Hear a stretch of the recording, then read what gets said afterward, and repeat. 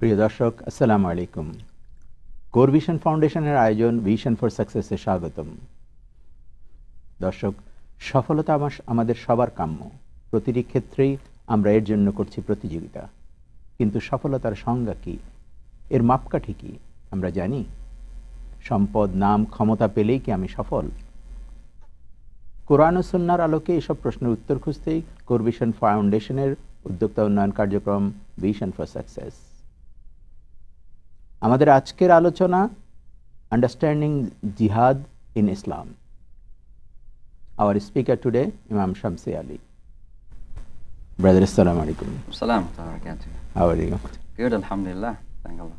So, it's one of the most top topics, jihad, and what is our understanding? Yeah, so I think I used to say in this way, talking about jihad or explaining about jihad to the people itself is the jihad itself, because it's not easy. Possibly one of the most misunderstood concept in the religion, one of the most scared of the concept in the religion. Many people scared of it. And it is being misunderstood not only by non-Muslim friends, but also there are some Muslims who misunderstand the concept of jihad and they mispractice it. And so far we begin with translation. You know, the people are losingly translate the word jihad into holy war. And that translation is wrong. Not only that it is wrong, but it is also misleading. It is wrong because jihad is not holy war. Holy war in Arabic is al-harb al-muqaddasa. War is al-harb, holy is muqaddasa. So it means al-harb al-muqaddas, this holy war. Jihad in Islam means to struggle, to strive, to do every possible way, to work very hard. You know, these are among the meanings of jihad. But you know, out there people always translate the word into holy war, holy war, holy war. So when the Muslims are doing something, they say this is holy war, mean war in the name of Islam, in the name of God, killing innocents, killing children in the name of God, and that's why they call it holy war. So to be honest, as a Muslim who believe in peace and believe in compassion and love, I do believe that there is no war is holy, because wars are always ugly. It is about killing women, children, innocent people, destroying homes, schools, public facilities, you know, destroying lives and civilizations. And that's why wars are ugly. There is no holy. Wars are bad. And so, coming back again, the concept of jihad in Islam is a very great concept. It had been revealed to Prophet Muhammad ﷺ since the beginning of Islam in Mecca. Before any war, before any fight, before any battle took place in the history of Islam, jihad had been given to Prophet Muhammad ﷺ. He had been commanded to engage jihad. Even not only jihad, regular jihad, but the Holy Quran says, and this is the first ayah came to Prophet Muhammad ﷺ, وَجَاهِدُهُمْ بِهِ جِهَادًا كَبِيرًا. So do jihad against them with a big jihad. Now the question is, what kind of jihad, which is biggest jihad, jihad kabir, big jihad, if there was no war in Makkah? So the answer to that, according to our scholars, means wisdom, patience, faith, rationality, you know, good methodology, you know, be humble, be open to them, you know, have perseverance in facing their challenges. So all these are a part of jihad that Rasulullah engaged in Makkah. And so jihad is, in the beginning, it was essentially moral and spiritual, because there is no physical struggle at that time. And so to say that jihad is equivalent to war, it is not the right definition of jihad. We can say that war might be a part of jihad, but jihad is not only war. Jihad is so inclusive, so big. Every single thing that we want to achieve in life, especially when we come to the foundation of Islam, must be a jihad. We pray 5 times daily, it needs jihad from us. We do fasting in Ramadan, especially in the summer season, it's jihad from us. Seeking knowledge, going out there to seek knowledge itself, improving our understanding of everything about life is also jihad. Building good families is jihad. Helping others on the street is jihad. every single good that we want to achieve in life must be with jihad.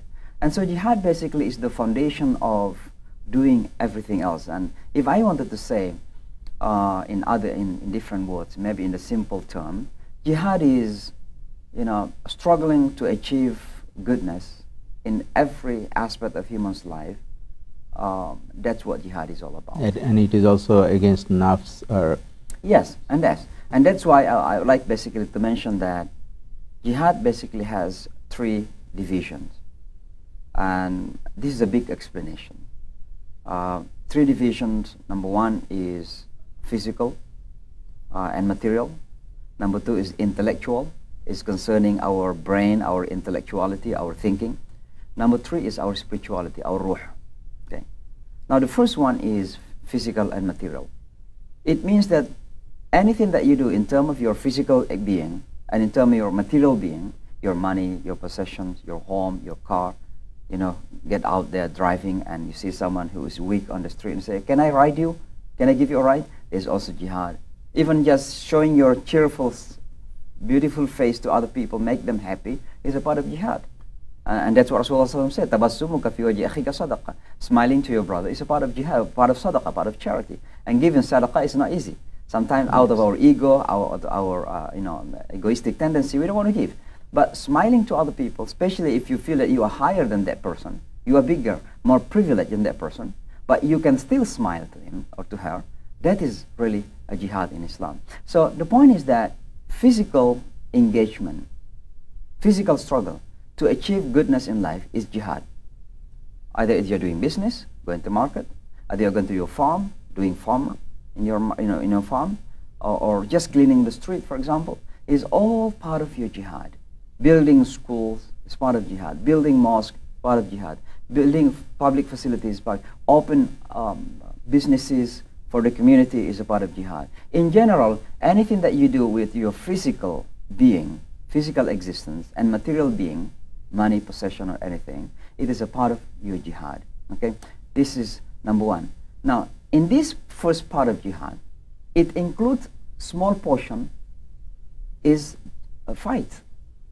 So fight in Islam is not denied. The Holy Quran, full of many verses, talk about war.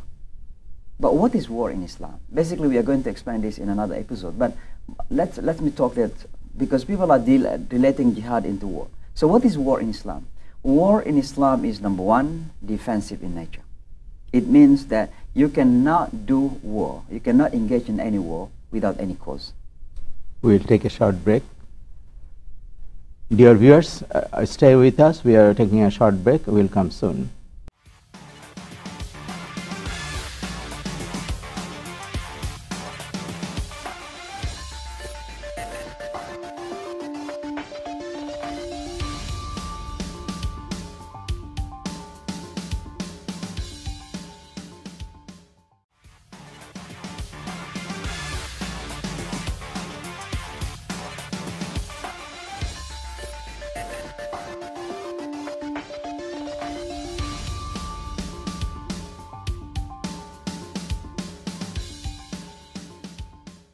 Dear viewers, you are watching Vision for Success.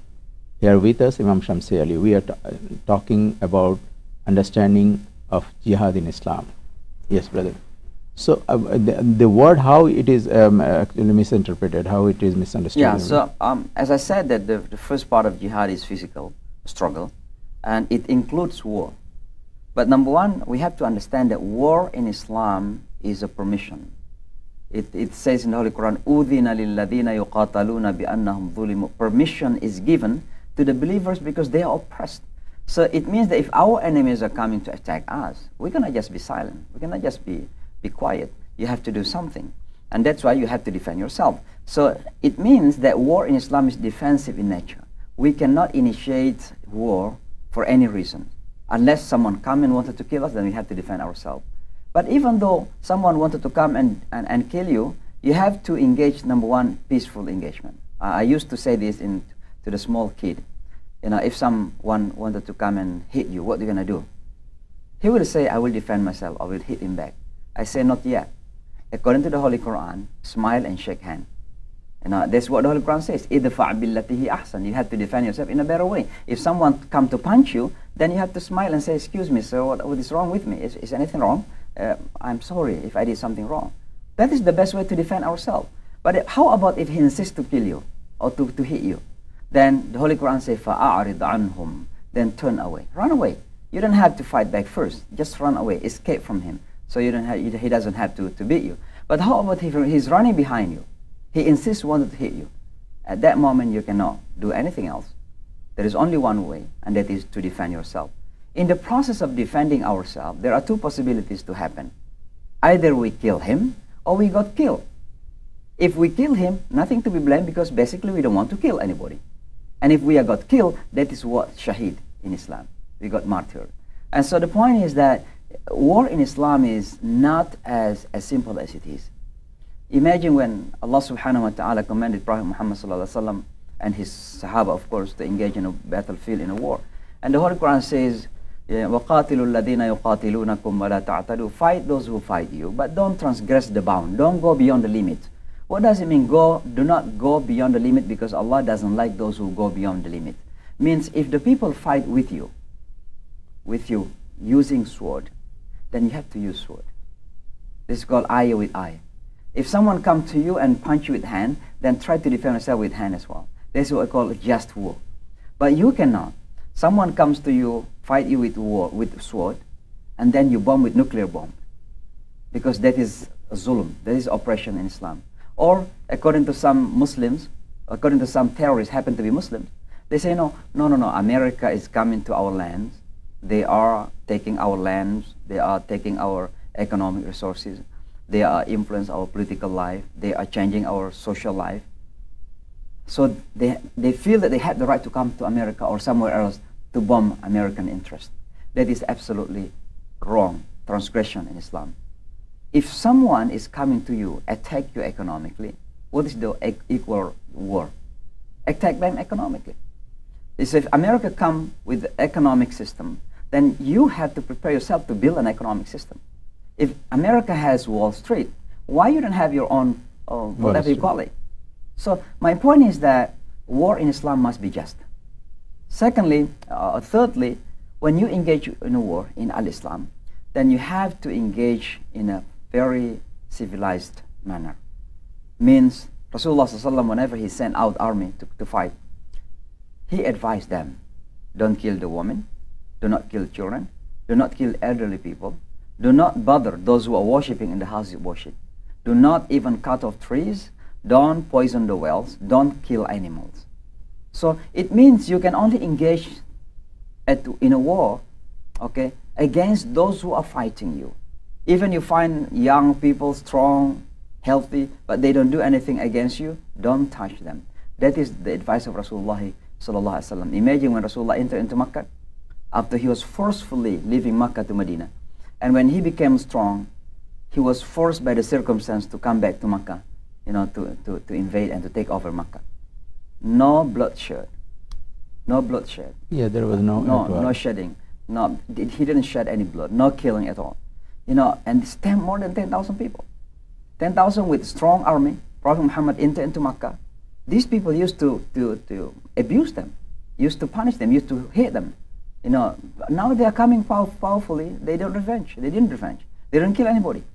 But nowadays, in the 21st century, people consider themselves more intellectual, more smart, more civilized. Whenever they enter into any city, they will destroy everything. They will kill women and children. Look at what happened in the Middle East. So my point, who is more civilized? The Prophet who lived in the 7th century, or those people who claim to be civilized in the 21st century? So this is war in Islam. So again, coming back, yes, war might be a part of jihad, but that war is a smaller part of jihad. Now coming to the second part of jihad, and that is intellectual jihad. The Muslims is about knowledge. I mean, we want, Allah subhanahu wa ta'ala, the Prophet Muhammad sallallahu alaihi wasallam wants this ummah to be smart ummah. And that's why the first ayah came down is about read, iqra. And now the largest words in the Quran, the Holy Quran, the most repeated word in the Holy Quran is the words which are related to our mind. Don't you think, don't you reflect, don't you ponder. All these are mentioned in the Holy Quran repeatedly. The second large number word, I said the first one is Allah, the word Allah. So it means that Muslims must engage in the jihad intellectually. And it was in the past. When the Muslims are so capable intellectually, they build a vast, huge civilization. The father of math is a Muslim. The father of chemistry is a Muslim. The father of medicine is a Muslim. Ibn So Sina. intellectually means not only religious knowledge. Of course, absolutely. Because it is only in those who are secular who separate between this knowledge and that knowledge.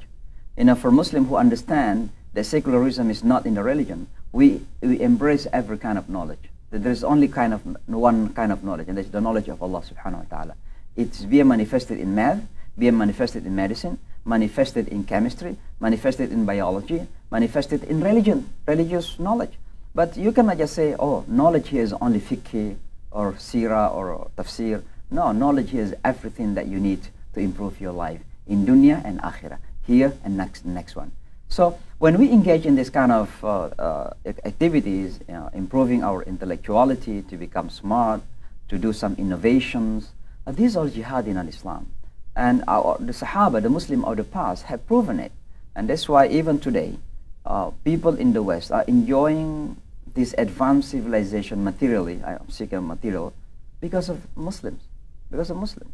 If they are honest enough, they will acknowledge that the foundation of material civilization in the West nowadays that we are enjoying have been founded by the Muslims. If it is not because of the father of chemistry, for example, Al-Biruni, it is difficult for people in the West to understand this kind of knowledge. If it is not because of Ibn Battuta, who traveled the world, not that many people know the world. If it is not because of Ibn Sina, the father of medicine, not many people who knows medical. And so my point is that Islam had been so contributing into advancement of human civilization because of the intellectual jihad. So now, why we are behind now? Because those days when they are supposed to be behind, they were in the leading position. They were actually showing the civilization that they are inventing a lot of things. Yeah, I think one of the reasons why we are behind because we have taken this religion partially. Means we consider ourselves so religious when we are in the masjid, when we are in the month of Ramadan, when we are in Mecca. But other than that, we feel that we have nothing to do with Islam. And so we do it according to our own desire.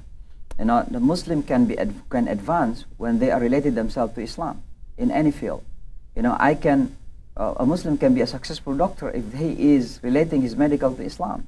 It means he is doing his doctor being a Muslim. It means he is worshiping Allah subhanahu wa ta'ala. So he do it professionally, and then he do it with all courage because Allah subhanahu wa ta'ala wants him to be professional. So one of the reasons why we are left behind because we don't care about what some Muslim call secular knowledge, which is not secular knowledge. It is the knowledge of Allah subhanahu wa ta'ala. Because Allah teaches me fiqh, Allah who teaches me tafsir, Allah also teaches the doctor medical. It's Allah is the alim. He is the teacher of everything. Allama al-Quran khalaqa al-insan. Allamahu al-bayan. So he's the one who is the source of knowledge. And so because we marginalize people who have this knowledge, we consider them not really Muslim if they are doctor, if they are engineer, if they are pharmacist. And that's what makes us basically left behind compared to the Japanese, compared to the South Korean, compared to the European, compared to many others in the world. So you're talking about the third point of this. Yeah, and the third part of jihad certainly is the most important. And that is what we call al-mujahada in al-Islam, and that is spiritual struggle. Spiritual struggle is related to every corner of life. When I eat without spirituality, I eat for nothing, because I eat only to fulfill my stomach. When I eat for spirituality, I say Bismillahir Rahmanir Rahim, I eat halal, and I ended my food with saying Alhamdulillah. It has spiritual sense. When I sleep, I say Bismika Allahumma ahya. In your name, O Allah, I'm sleeping. If I only sleep, that is just to fulfill my desire. When I pray, it's fulfilling our desire. So my point is that when you talk about the third part of jihad, we are talking about the most fundamental jihad. And to be honest, initially, fundamentally, originally, that is what jihad is all about. It is about to enhance our spirituality. Why is that? Because when you are strong spiritually, everything will be easy. I may not have money, but I have strong spirituality. I don't have to blame myself. I don't have to blame others. I don't have to be over sad simply because I don't have money. If I am rich and I have a strong spirituality, I don't have to be over arrogant. I don't have to be arrogant. I have to be humble even. Because I have money, who gave me money? Allah gave me money. I have position, who gave me that kingdom to become a king? Allah gave me that kingdom. And so I will be humble for that. So the point is that when you have that spiritual strength, you are going to be even best human beings. And that's what makes Prophet Muhammad ﷺ best human being. That's what made the Sahaba best human beings. Not because of their money, not because of their physical and material power, but because of spiritual power. And that's why in Islam, everything's related to spirituality. Everything else, we do fast. So we'll take a short break. Dear viewers, stay with us with Vision for Success.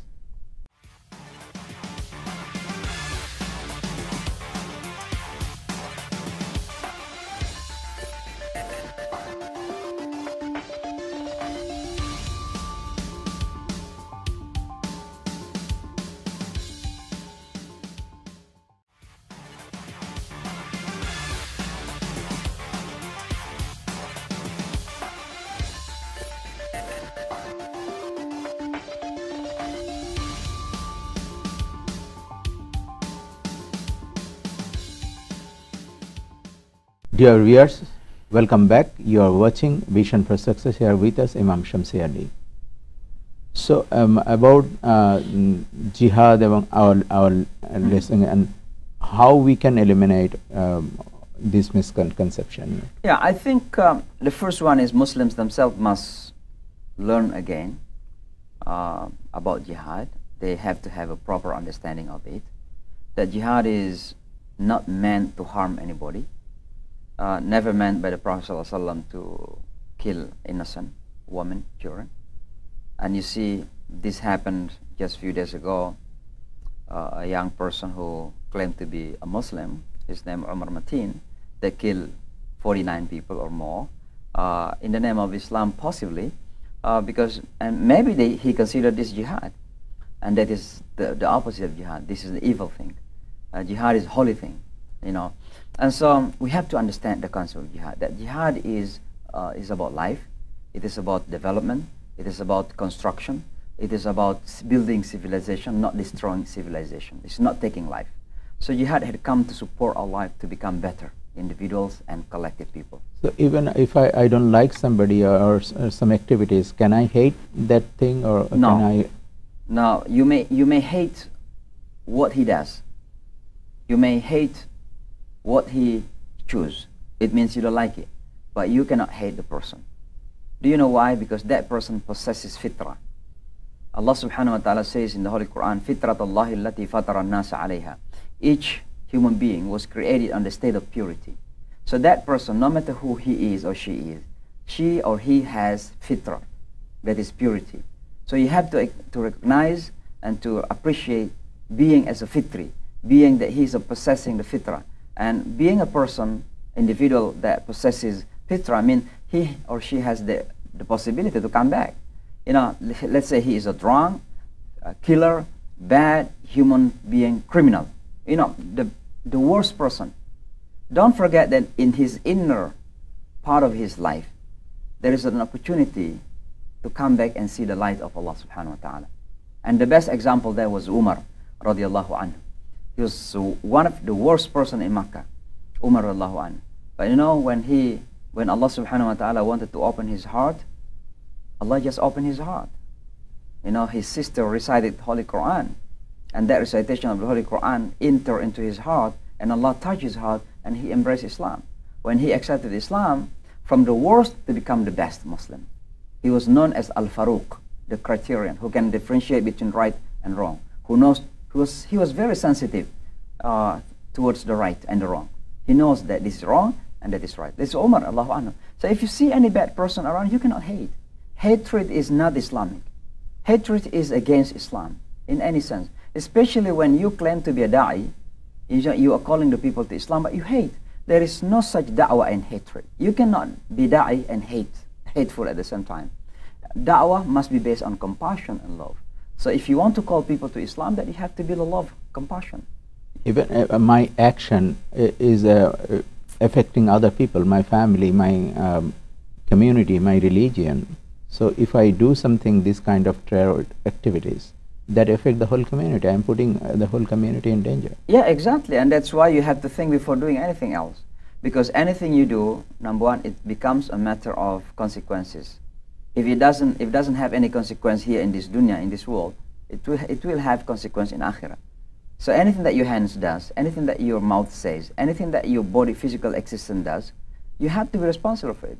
And especially when you do something that is connected to your larger community, your family, your community, your ummah, that itself is really a huge thing. And especially when it has become to the image of Islam in America, in the West, it's really one of the worst things that anybody can do in the name of Islam, but basically they are fighting against Islam. So I can say such individuals such as Omar Mateen, who is doing and claim to be Muslim in the name of Islam, basically they are engaged war against Islam. And this kind of person is my enemy. I have to declare in that way. Because he is, or anyone else out there, doing something against my teaching, my faith, and then therefore I have to declare that these kind of people are my enemies. They are not my brothers, they are not my sisters, and that's why we have to remind other Muslims that you have to be very clear. You have to have a strong and clear stand where you are. And you have to declare them as an enemy. Don't embrace them. And do not find any justification to say, no, because America is doing this and that. There is no basically reason to kill innocents in the name of bad policy of the United States of America. Thank you very much, Brother Ali, being with us. I hope the viewers will learn from these lessons and will act accordingly. Thank you once again. দর্শক, ভুল জ্ঞান, ভুল ব্যাখ্যা, ভুল পদক্ষেপ আমাদের সবার জীবনকে দুর্বিষহ করে তুলতে পারে, ধ্বংস করে দিতে পারে। সফলতার জন্য অপরিহার্য হচ্ছে সঠিক জ্ঞান। আসুন ইসলামকে সঠিকভাবে জানি। অপরিহার্য হচ্ছে ভিশনারি হওয়া। ভিশনারি উদ্যোক্তারাই বদলে দিতে পারেন সমাজ ও অর্থনীতি। ভিশন, আত্মবিশ্বাস এবং ধারাবাহিক চেষ্টা এনে দিতে পারে সাফল্য। আসুন সফলতার জন্য সেভাবেই চেষ্টা করি। নতুন প্রজন্মকে ভিশনারি উদ্যোক্তা হতে এবং ইতিবাচক ভাবতে শেখাই। অনুষ্ঠান সম্পর্কে আপনার পরামর্শ মতামত লিখুন visionforsuccess@gmail.com। অনুষ্ঠানটি প্রচারিত হবে প্রতিদিন রাত 9টায়, পুনঃপ্রচার সকাল 11টায় এবং দুপুর 2:30 ইনশাআল্লাহ আবারও দেখা হবে আগামীকাল এই সময় এখানে টাইম টিভিতে। আসসালামু আলাইকুম।